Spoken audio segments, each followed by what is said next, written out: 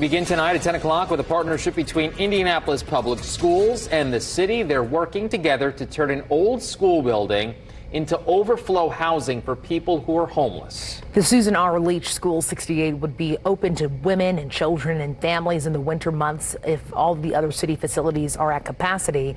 News 8's Demi Johnson is live for us tonight. Demi, you had the chance to talk to people who live near the school.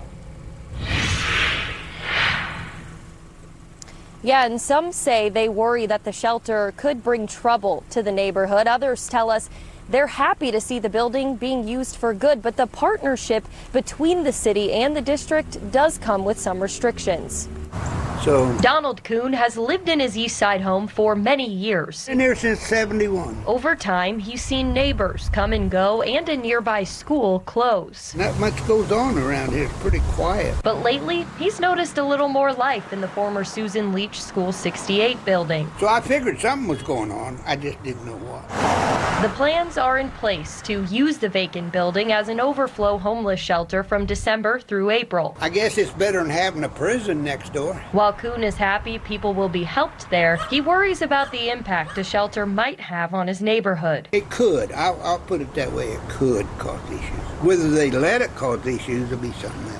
Letting things get out of hand doesn't seem to be part of the plan. For starters, the site will have 24-hour staffing by Wheeler Mission, with custodial and security contracted through the city. People can only stay there if they have a referral and are screened by Wheeler Mission staff. It'll only be open to women and children. Men can't stay at the school unless they're with their family. The shelter will also enforce a 9:30 p.m. curfew. People staying at the shelter can't bring drugs or alcohol, and all of their personal items will be inspected. That would be a great idea.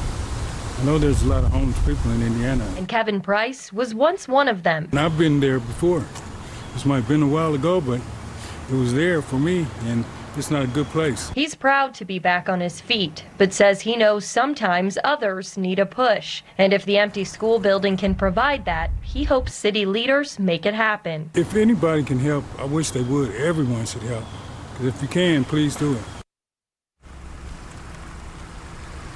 People at the shelter will have access to case managers and employment services. The goal is to transition them eventually into full-time housing. Tomorrow, IPS will vote to approve the plan. Reporting in Indianapolis, Demi Johnson, Wish TV, wishtv.com, and follow us on Facebook.